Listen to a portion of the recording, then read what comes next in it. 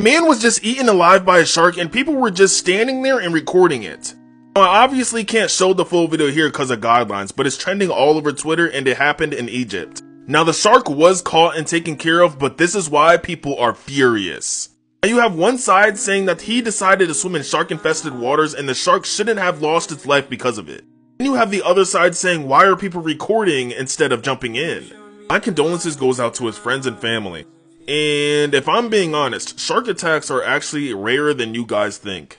You can swim next to a lot of sharks and they won't care about you in the wild.